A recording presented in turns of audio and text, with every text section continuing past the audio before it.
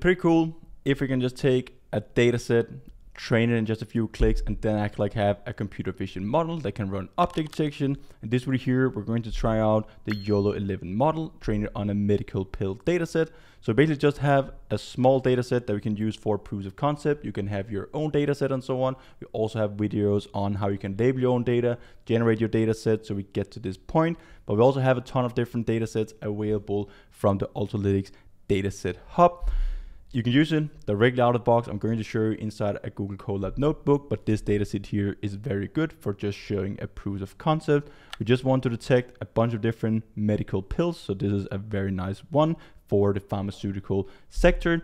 So if you go inside the Ultralytics documentation, go inside our datasets tab, then we can see we have all these datasets available. If you just specify the YAML file, as I'm going to do in a Google Colab Notebook, it will download it automatically to your computer. So in just a few clicks and probably in 10-15 minutes, you can spin up a whole computer vision proofs of concept. Over here to the left, we can see we have the datasets for detection, segmentation, post-estimation, and classification. We have other videos where we cover all of these different aspects and how you can set up and what the differences are. So let's go inside. We have the medical pills.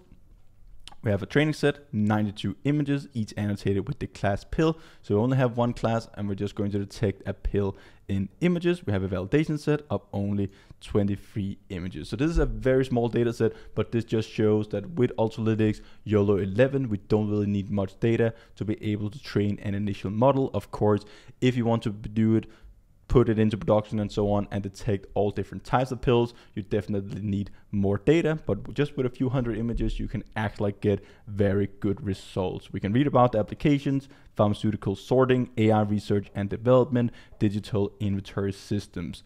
So this is the dataset YAML file that is basically just going to show the path, train, test, and validation split. And again, we don't really have anything for a test split. We have one class, which is the pill, and we have the URL here for downloading the dataset automatically.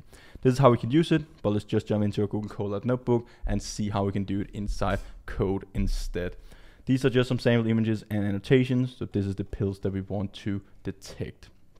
Let's just jump straight into a Google Colab Notebook. This is a very good resource if you want to train models on free GPU resources.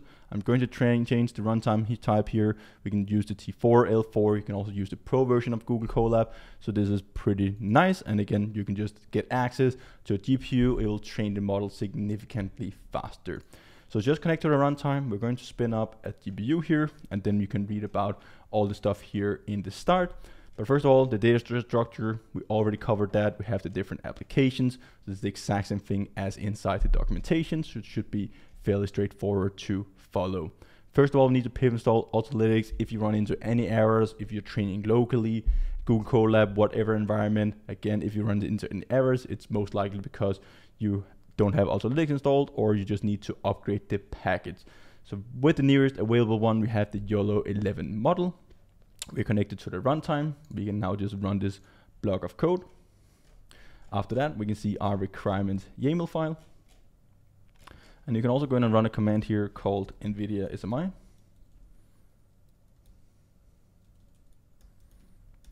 And then you can actually see all the details about your GPU. So that's also a pretty cool feature. We can see we have 15 gigabytes of RAM. We have a Tesla T4. Should be somewhere around here. There we go. So this is also very useful information, just making sure that you have a GPU available. When we train with Ultralytics, when we use the Ultralytics framework, it's automatically going to detect if a GPU is available. So this is just a data YAML file. It's going to do it automatically when we just specify it down here as our data. So the only thing that we have to do now, either if you want to train it for detection, segmentation, classification, post-estimation, we just need to have our data set in the correct format, and then we can run this model.train on the model instance that we are choosing. So now we're just going to go with YOLO11 nano model, pretty simple use case, and we also only have around 100 images that we want to train on.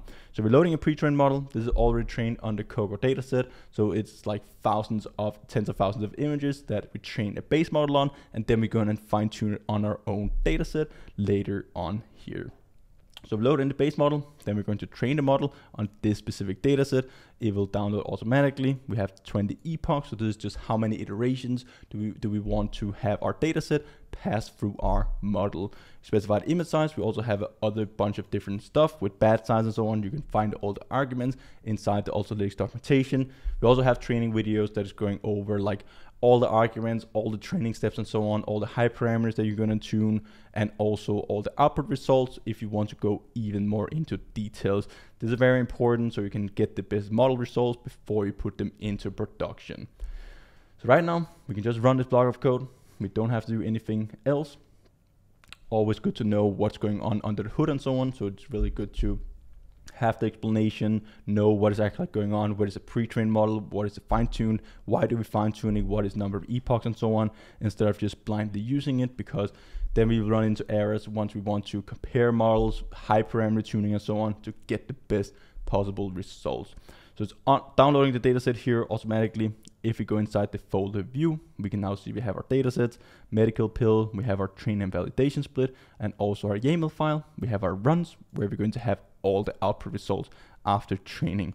So it's setting up everything automatically, only one line of code, and we have our training started, 1 epoch, and it's going to run through 20 epochs. Here at the end, we're going to get the mean error precision, going to get the precision recall and so on, and we want those to go up and we want the losses to go down. We have other videos going way more into details about what these metrics are, what to look out for, and also diving into the details with the output graphs in just a second. So when our model is actually done training, I have a video that we're going to pass it through as well. So I've just uploaded it here, and I'm just going to pull it over so we can see it. So this video here, we're just going to run the pill detection model that we're training now, so we can see if we're able to detect these pills in this video, even though it's rotating relatively fast. So I'm just uploading the model here, or the video, while our model is training, and it goes pretty fast with the Ultralytics framework. After it's done, it's going to run the validation, and we'll be able to see the final results. We have 400 instances in total for our validation. We have very good precision. Ideally, you want to have it 1, but that's pretty much impossible. But 98.7 or like 98.7 is very high.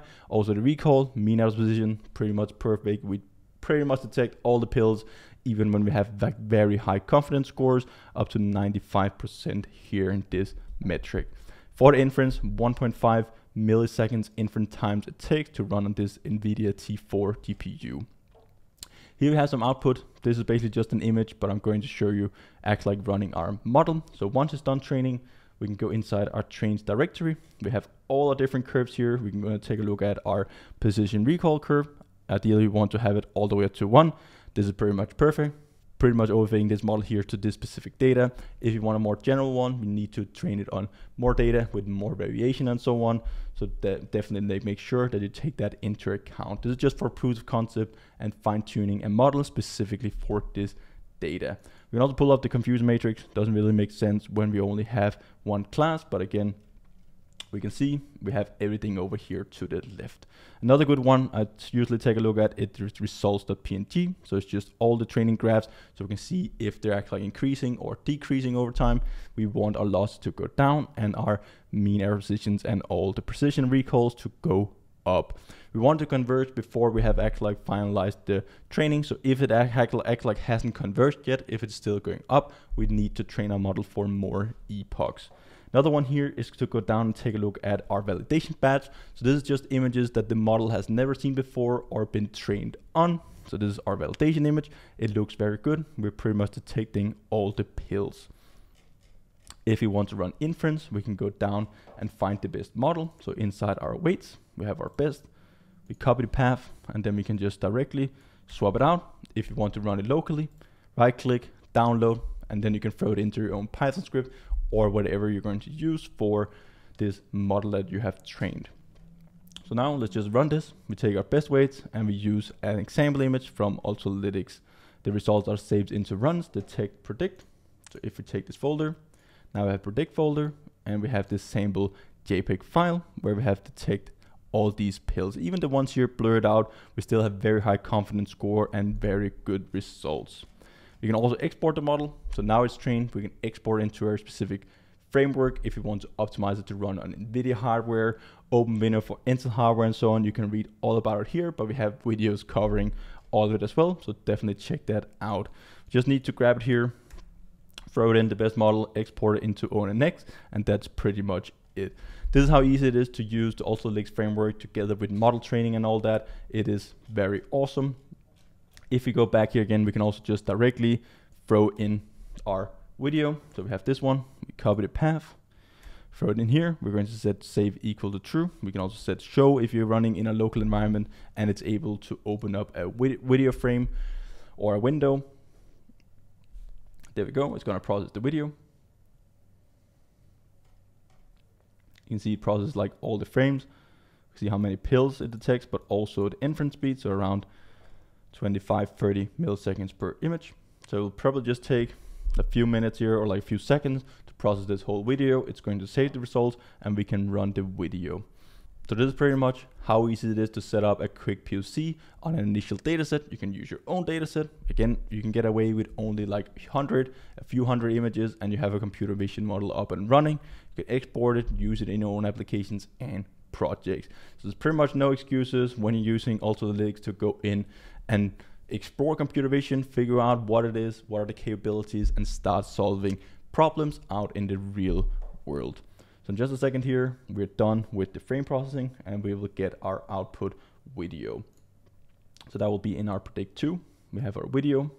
So now we can see it has been saved in here. I'm just going to download the video and then I'll show you here in the overlay. So let's run the video and let's take a look at the results. They're spinning around these pills. We're able to take them. This is actually like a very good model. Pretty much once we can see it, it also detects it. It pretty much doesn't miss anything. This is how easy it is to set up a proof of concept. I hope to see you guys in one of the upcoming videos. Definitely go ahead and test it out on your own dataset or use this medical pill dataset as well. Hope to see you guys in one of the upcoming videos. Until then, happy training.